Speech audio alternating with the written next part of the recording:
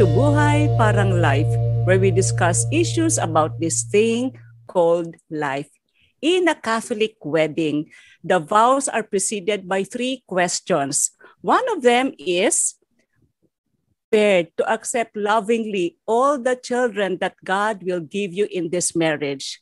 So therefore, marriage should always be open to life. But sometimes circumstances dictates that a couple postpone pregnancy. Before I bring you the lovely couple that we have in this episode today, I'd like to ask you, my dear viewers, to please like, share, and subscribe to our YouTube channel and Facebook page. We value your comments, so please feel free to write down your thoughts and suggestions in the comment box below.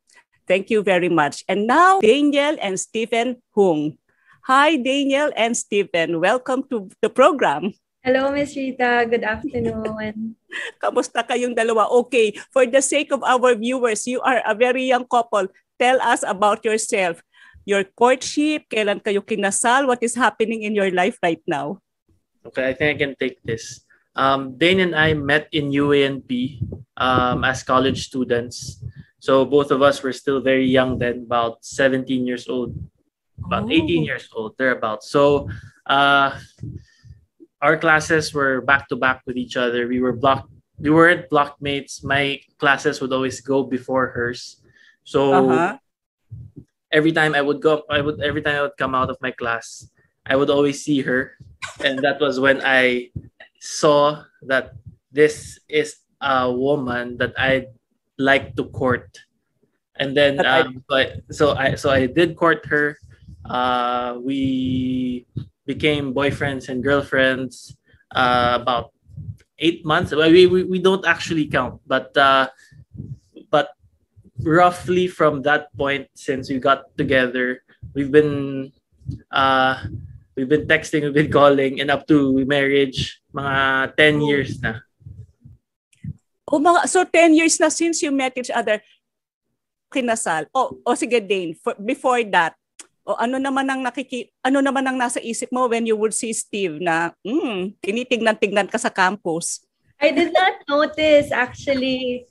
Not at all. So it was because one of my kabarkada was his good friend, and that's when the entire thing happened. Like, because of that friend of ours that I learned about him. But the way he said that, he would see me before his classes because I'm in that class, I never noticed him. I don't know, maybe I was too engrossed with school. Like, I wanted to do well in school. That's why I did not Nasaktan, Steve, ang gwapo-gwapo mo. Hindi ka napapansin, hindi. But then, the moment we talked, like, after that, I noticed him naman. So, at least naman, so, ayun na lang yung bawi ko. Right. So fast forward to the proposal. How long have you been married? We've been married for 8 months. 8 months.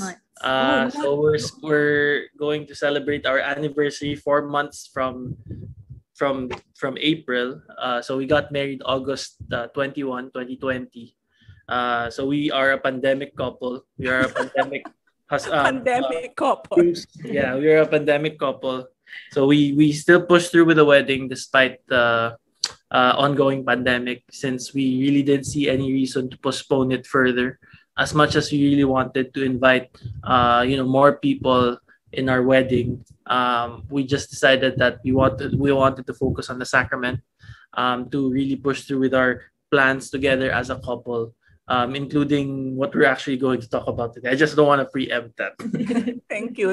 So being a Catholic couple, you do know that you said I do when you were asked the question, are you willing to accept all the children that God will give you in this marriage? But you have decided, right, to postpone pregnancy. Bakit? Well, I guess that goes way back to the past 10 years of our relationship.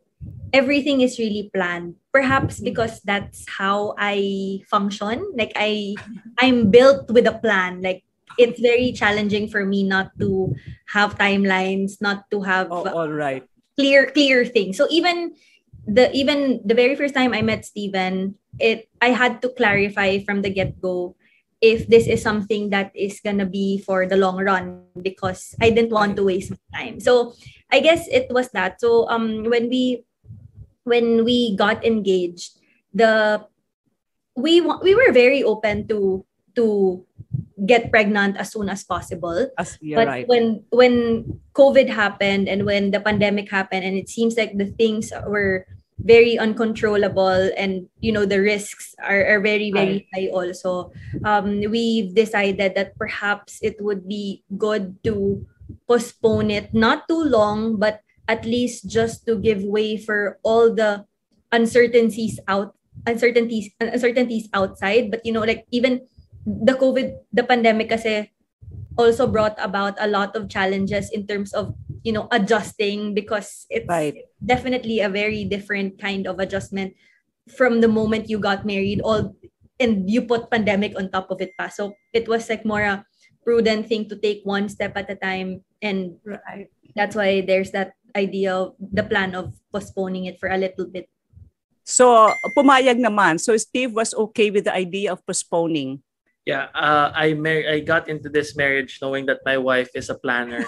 So it's either I buy in that plan or we destroy that plan. So of course, being her husband, I had to buy in that plan, and I had to, of course, add a sprinkle of my own touch to that plan, which is I also don't want to add to possible anxiety or to the possible uncertainties of having to go to the hospital and deal with COVID positive people. Yes. So that was actually our main reason. Of course, yes. And that is very practical. We didn't want to push through with our plans of being open to life immediately. So we had to postpone, just because I didn't want to add to her anxiety, because that would add another layer of what do we have to prepare every time that we have to go to the hospital. But then, considering the current situations, we don't see where the pandemic in the Philippines will end. So factoring in all the uncertainties, we're just going to brave this forward. So also not to preempt again, but Dane and I are actually already trying. Already trying. Because that's the schedule. Nako. We are still within schedule. When we plan schedule talaga tong si Dane. So I guess, Miss Rita, it's the same story as our wedding, no? Like we plan things and we agree, and we want to always stick to that. So the plan to postpone it was really to postpone it until March.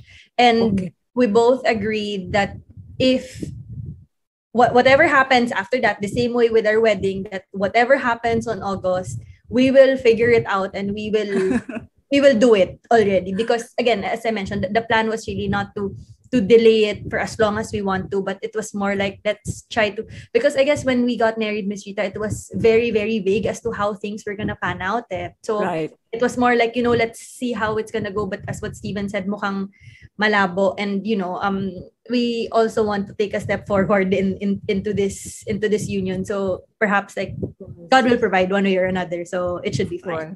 I say amen to that. Okay, so when you going back to that time that you decide to postpone pregnancy, what did you decide on? What did you? Of course, you have to decide what you will use. Okay, so being the planners that we are, we also took classes with the Billings ovulation method. You took classes, okay? Yeah, we took classes. We took classes a month before we got married. It is with Sir Ganar. Yes. The classes were very short, actually. 1 hour sessions for 3 meetings.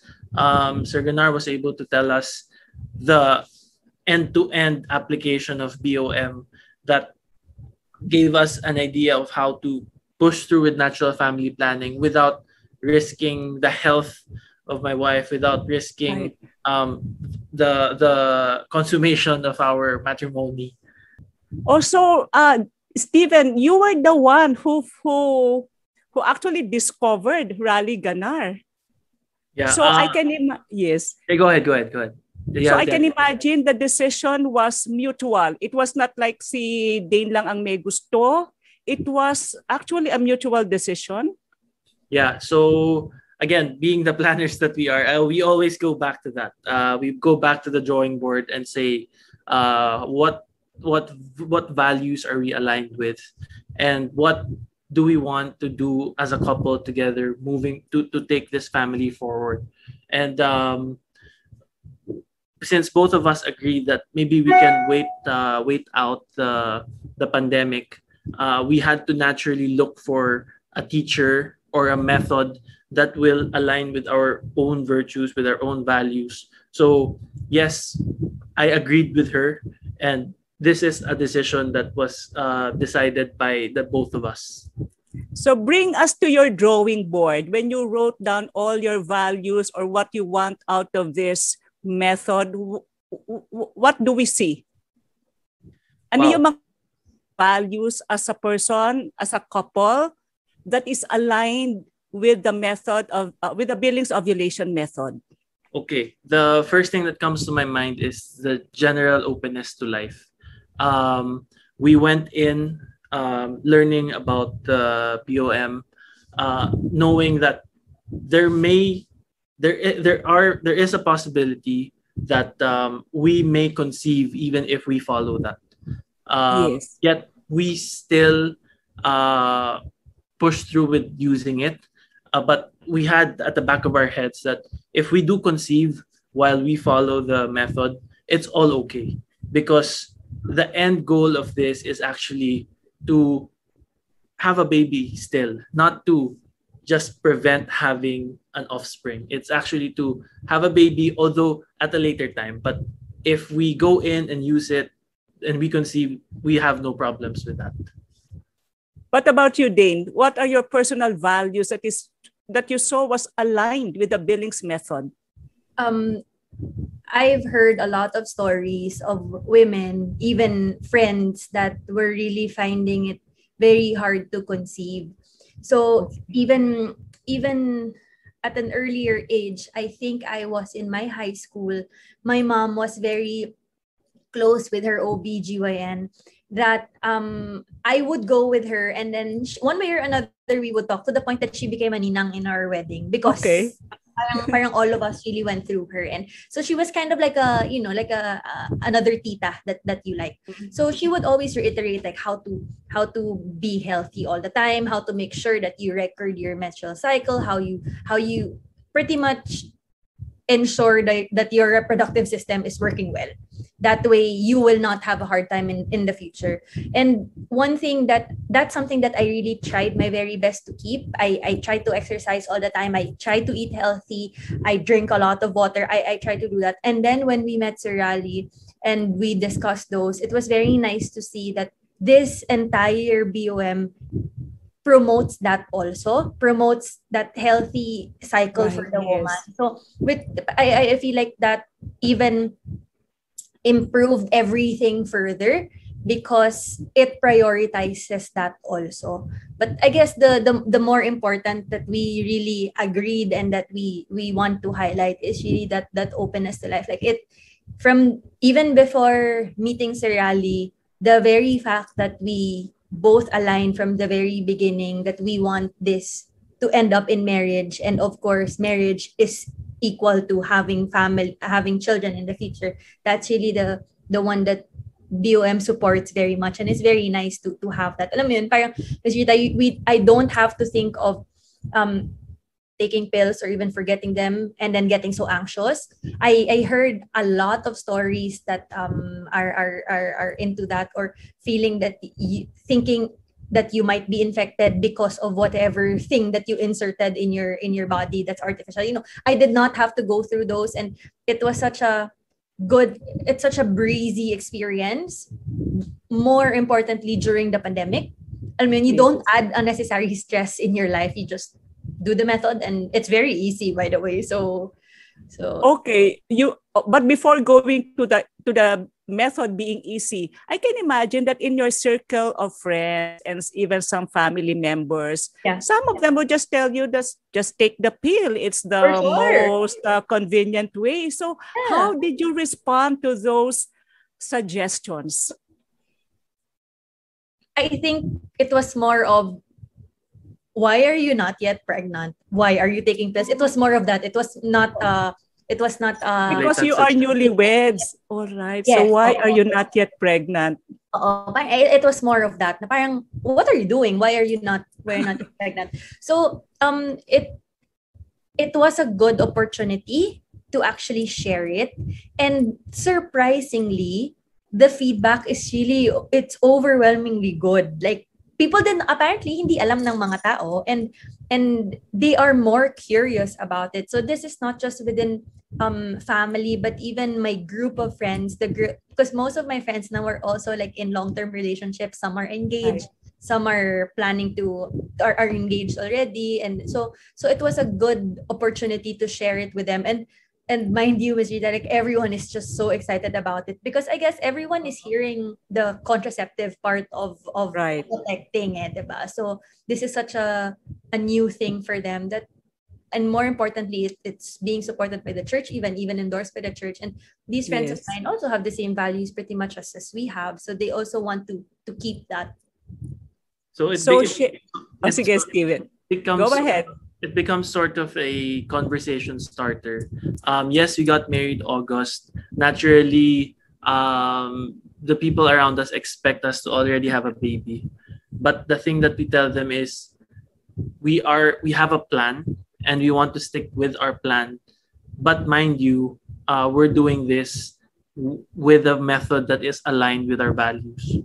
So that would be the BOM. And then that's where we start the conversation of, maybe you can actually talk to Sir Ganar. Maybe you can talk to Sir Rally. Both of you, since the both of you are already engaged, this is the best time to talk about it, so that when you enter marriage, you don't get surprised and say, hindi ko nasunod yung plano ko, if you have a plan. So you talk to Sir Rally as early as now, so that you're aware of what to do once on your wedding night. So share with us your experiences with the Billings Method. How did you do the charting? Diba? This is a daily thing that you do? Yes. So most of the responsibility falls on me, because I'm the one being monitored. You are monitoring, right? I'm monitoring my discharge. So and then we were lucky to be mentored by Sir Rally all throughout the process. So what's good about the class is he will offer, I think he offers it to everybody. He will offer that he can guide you for at least a month. And then because during that time, both of you are still trying to get used to the entire system. And so what happens is, I report my discharge and then Steven takes note of it. But then during that first month, like, he would help us confirm if we're actually noting it the right way, if I'm describing it the right way. That way the report is more accurate. But then what's good about it also is, he said that, if after the first month that you think you are not yet comfortable, just keep on sending. It's very easy. It's very fast lang naman, kasi you check your discharge at 6 in the evening and then you update him. That's it. Like, wala nang other explanations whatsoever. So whatever you see, you just tell him. I think the more concern of most people is, this is somebody like a teacher that you look up to, and then you're gonna be revealing something that's very, very personal.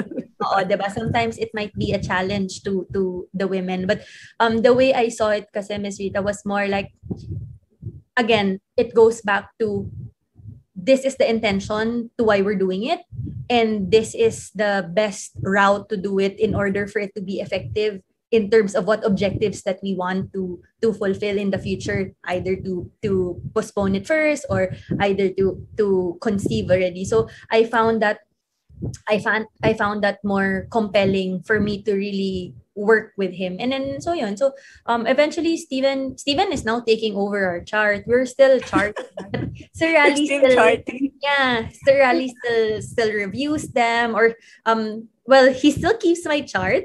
And then Steven has his also. So I sometimes they like share notes as to how they recorded it. So very easy talaga siya. As in very easy siya. What about you, Steve? Did you not find it weird that your wife will be sharing something very personal to a teacher and that you have to chart, you have to make sure that what you are seeing or what she saw was actually accurate? How did you feel about it? So with the teacher part, I know Sir Rally to be a very professional person, and he has Yes. been doing this for a long time. And Or I'm pretty sure, as with other BOM instructors, they have the obligation to keep what you talk about in that messenger group or in that phone call or in that Zoom call as confidential as they can. Some might feel that it is a burden, or it might, especially I'm talking to the husbands, since most likely you yes. lead the charts. Um, Mm-mm. Look at it as your plan together and your method of bringing yourself together, in coming up with a concrete plan moving forward in terms of having a baby. Don't see it as a burden on your side. See it as a journey together. So joined it together. Were you not scared during the first 2 months of practicing the billings to postpone? Were you not scared that though you were told that she would be safe that evening, were you not scared that perhaps she's not, perhaps she might conceive?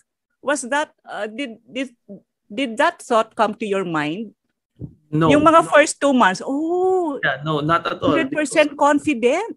no, 100% confidence, actually. Wow. Again, because Wow. we're going in using this method with the mindset of being open to life.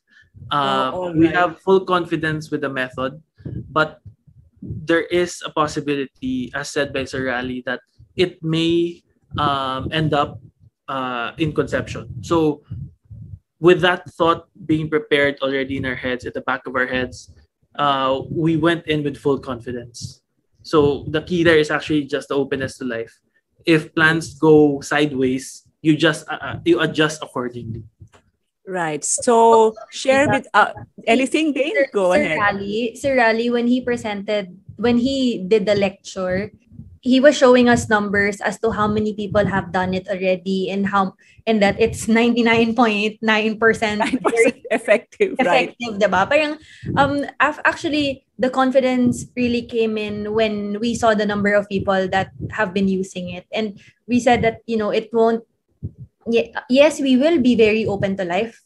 That's very clear. But at the same time, we also believe in the method after seeing the numbers, because even seeing that this is not only tested here in the Philippines, it's accepted Yes. internationally. The people that founded it have been doing it for the longest time. Like, it was not a point where we would doubt, because the numbers were actually saying the right things that we want also. So yeah, not at all. And I guess because we religiously follow the method, like Right. maybe because we are very like planners, like we don't like changing I things. was about to say that it Yeah. helps that you are very systematic. Yeah, so we don't like changing things, like, if it's black, it's black, it's white, it's white. So I guess that helps a lot. Helps a lot, right? So share with our viewers, Dane and Steve, all the virtues, the skills that you learned while practicing the Billings method, and maybe the things that you discovered in each other as you practice the method.